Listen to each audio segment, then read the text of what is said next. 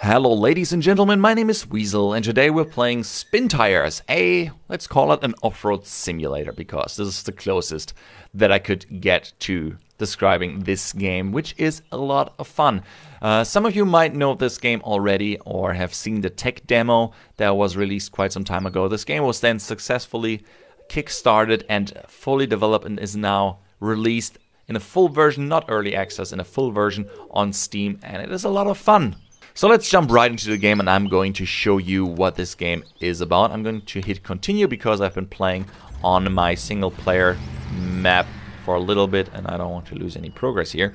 So we're starting off at our garage where we have some trucks available that we can drive, and we currently have selected our little Jeep here. This is a really beautiful game. They really did an outstanding job with the looks of it. But I'm jumping ahead of myself. Let's talk about the cars. So your goal in this game is to, well, do whatever you want. This is pretty much the goal of the game. You can drive wherever you want and you can unlock new vehicles that are scattered across the map. Basically uncloak the map by driving to these different cloaking points, or actually complete some objectives, but we're going to talk about those objectives later. For right now, I want to uncloak more of the map, and you have 4 or 5 maps, I'm not too sure right now, that you can pretty much explore. And we have our little truck here, our little Jeep, not truck, sorry.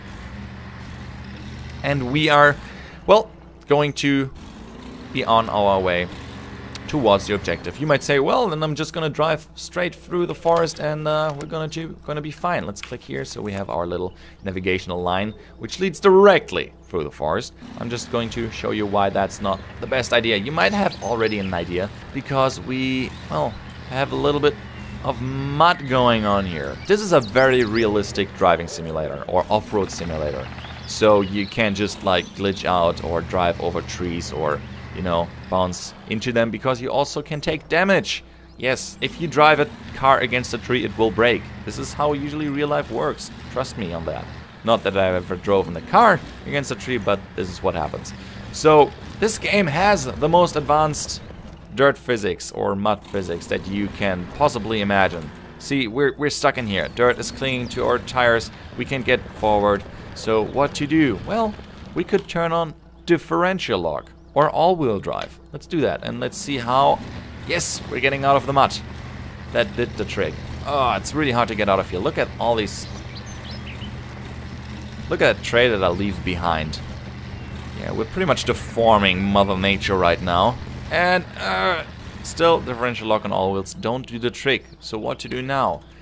We might have to winch our way out of here. So what we're going to do, we're going to click the advanced menu, go to the winch source, click, and something in the close area, in the proximity, and let's winch our car out of the mud. There we go. Okay, that might have done a trick, so let's see if we can move forward now again. Okay, there we go. Yes, we're making progress. I think I can make it out of here. Oh no. Yeah, so much for that. And I'm stuck again, so... Ooh, I can winch to that tree. Let's do that. Come on, out of... There you go. Ideally, you don't want to get stuck all the time. Alright, let's... Park brake on. Let's release the winch. Give it a little bit of speed and let go of the park brake. Well... Oh, the park brake is still on. I should release the park brake if I want to keep driving, yeah. Alright, so we made our way out of this muddy situation, and it's getting late. Yes, and you can see how beautiful this game looks. So beautiful! No, seriously, this is a really beautiful game. Oh, I took some damage there. So yeah, our cars have, or trucks have different amounts of health, let's call it health. And this one can take up to 300 damage, and the faster you hit something, the more damage you take. Or if you drive through water that is too high, pretty much everything that would damage a real car will damage this car. And even if you're driving too fast on a rock that's just laying on the ground, you will take damage. This is a really realistic game when it comes to car physics, the damage model, and getting stuck in mud. Right, so we're trying to make our way through the forest. You can drive everywhere in this game. If I wanted to drive between the trees, I could drive there. I could. It's just easier to stay on a few paths and then alternate between that. But right now I think Where do I want to go? Let's have a look on the map for a bit. Oh yeah, this is not unlocked, so I have no way of knowing which would be a good path.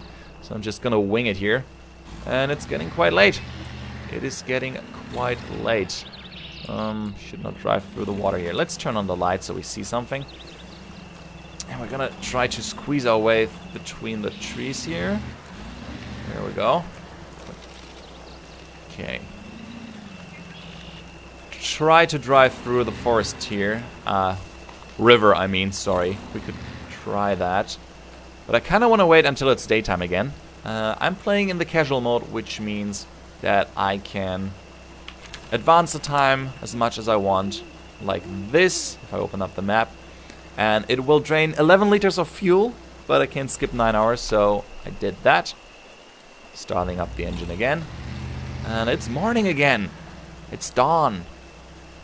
Alright, so now we see a little bit more and we can hopefully make our way over this little river here. Oh yeah, dangerous water levels. Oh no, oh no, oh no. No, that's not a good place to be. Yup, this car's pretty much done. What? Can I get out of there? No, the water takes me away. And my car is getting, well, washed away by the river. I got a little bit cocky there. So, look at that water. I think this car is totaled. Oh, it's actually getting washed ashore. That's nice. I can't start it anymore because the engine is pretty much broken, but what do we have to do now? We have to repair that car or rescue it. Since I'm playing in the casual mode, I can just press F1, click the garage, click it, and rescue it to my garage. And we're back with a fully repaired car. If I would play in the hardcore mode, I would not be able to do so. I would not be able to just rescue myself to the garage. But since it's casual mode, it's a little bit more forgiving, so we can just start back off and try another path. But for now, I'm going to take one of the bigger cars here. Oh, park brake is still on. Okay, let's park you at a better spot. Come over here. Let's put you right next to our big guys here. And we're going to change trucks. I'm going to take this guy? No, this is a big one, but not the one I need. I don't know if I was talking about it already, but you can install different add-ons to different cars. Not every car can be attached with everything. Wait, this one doesn't have the medium log trailer. Oh, right. Oh, sorry. This is not the one that we need for our lumber operation. I think this one is still here. I needed this one. This is our little guy that will transport our logs, because every map has objective, and that's usually delivering logs from A to B, from the lumber to that construction site over here or the construction site over there. This map has 2 objectives, and we found this guy next to the lumber mill when I unlock that, and we can now use that one to our advantage, or use that one to carry or transport logs. This one has a crane and a medium log compartment, and we're just going to turn diff log and all-wheel drive on. All-wheel drive increases the amount of fuel that is necessary. Let's set back a little bit. We've got to be careful with that trailer at the end. And diff log, well, it pretty much increases the damage it increases the damage you take when you drive on the wrong place. But it makes the car easier to handle, definitely. So we are now making our way down here to load up some logs to bring them to the construction site. And these cars handle dramatically different. I mean, this is a much bigger car, of course. No question about that. I need to turn to... And I'm not sure how I'm able to do that. No, not like this. You gotta be careful not to flip your car. Like this. Exactly. See? Yeah, I'm not good with these. I'm not good with these. Okay, don't fall over, Weasel. You have to take it slow in this game. And I'm not a very patient guy sometimes, so... This might be not the right game for me, or it might be just a game that I need.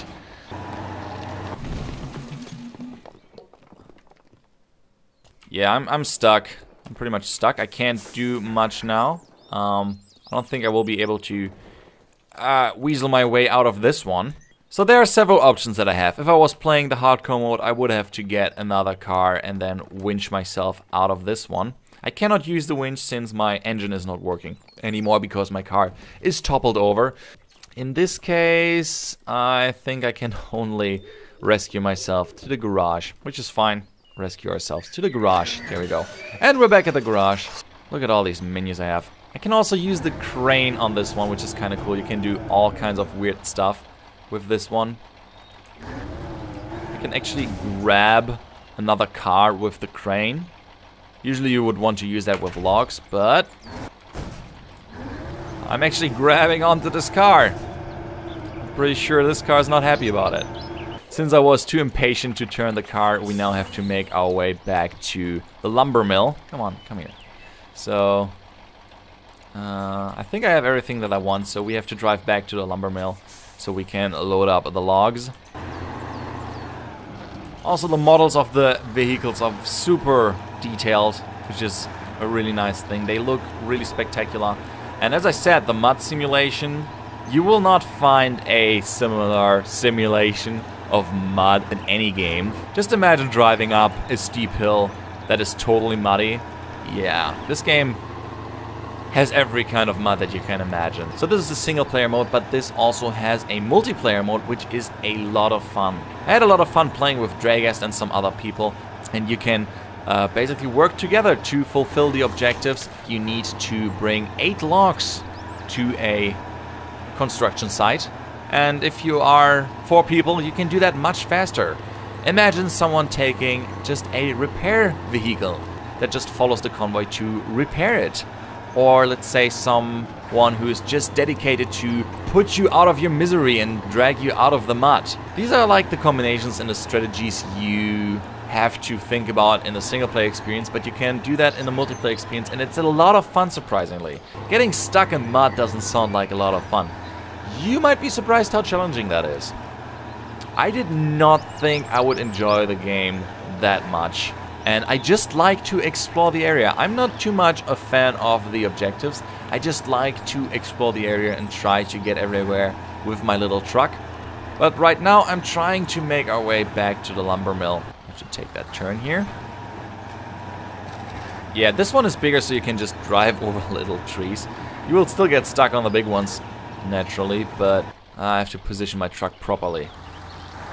The proper positioning. This might do the trick. Nope, still not good enough, still not good enough. Great, and I'm stuck again. Alright, let's see if we can winch our way out of here. Yes, we can, okay. Or not. I think there's a tree in the way. Just need to get past this one. Come on, you can do this, Weasel, you can do this. Just... Oh wait, I think I'm still attached to the ground. I should not do that. There we go. I'm free! I'm free! Freedom! Yeah, I'm not really good with these. Yeah, I might just stick with my little Jeep here and explore the rest of the map. That sounds like a better idea. So if you click on the map, you can plan out like a little trip or something. I'm just trying that right now. Never did plan a real trip here with this thing. Okay. So let's see, let's follow our route that we set up. Oh god, yeah, as soon as you attach something to your car, it will handle differently. This one is much more top heavy now that I attached the trunk. You won't believe how big of a difference this is. But the physics handle really well, and you never feel that the physics are off. I think there has been one instance where I was able to glitch out of a situation. If you need it, if you need to like weasel your way out of a situation, you probably won't be able to because this game is really well made. Come on, you can do this, Weasel. What the fuck are you doing, Weasel? You need to be so patient in this game. The slower you drive, the better. The less likely you're going to get stuck. Alright, good, we made it out of there. Don't you topple over, Weasel. Don't you topple over. Also, there's a lot to explore in these maps. There are many little pathways that lead to some locations, like an abandoned little house or in a construction site, or maybe another vehicle that you can unlock. Sadly, there's the multiplayer. Oh god, that was too fast. I took a lot of damage here. Oh my god. Look at my car. It's really dented back there. And the tire as well. That's odd, but yeah. Your car will take some damage. You know what? Let's repair our car. There we go. Like new again. Okay. This happens if you drive too fast. Ah, okay, this is where I have to go. Wait, didn't I try this the last time and it went horribly wrong? I might have to look for another way over here because I don't feel confident that I can survive this with my little car. This looks like a really good, like, one of the few spots that I could take. I might be better off taking another truck to get over there, but you know what? We're gonna try it. We're just gonna go for it. I'm just gonna go for it. We might take some damage, but then I can repair myself. Oh no. Oh, that was a really bad idea. That was a really bad idea. Well, I kinda expected something like this. Even if my car was still able to drive, I would not be able to winch my way out of this. So we need a much better and bigger car to get over this little crossing. Well, that's an unspectacular ending. I still hope you guys enjoyed this. I'm gonna rescue myself to the garage again.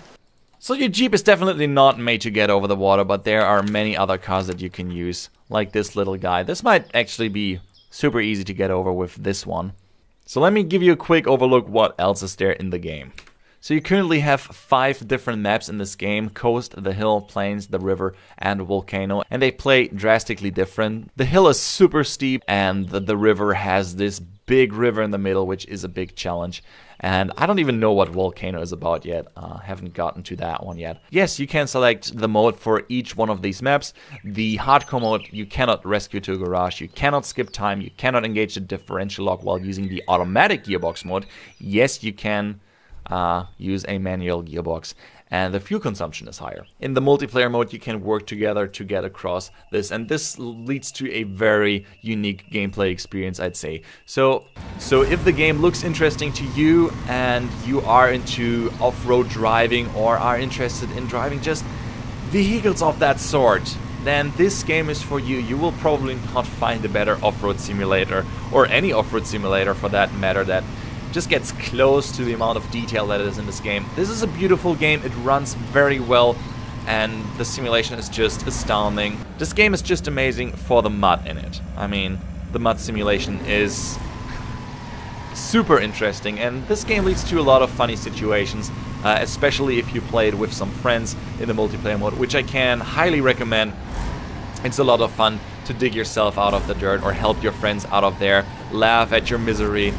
There's an active community around this game. There are already mods for this game. I don't know how moddable the now released Steam version is, but I think the developer even has its own page for mods. And I hope you guys enjoyed this little review, and I hope to see you guys in the next one. I'm Weasel, I'm out, and I hope to see you around. Bye bye!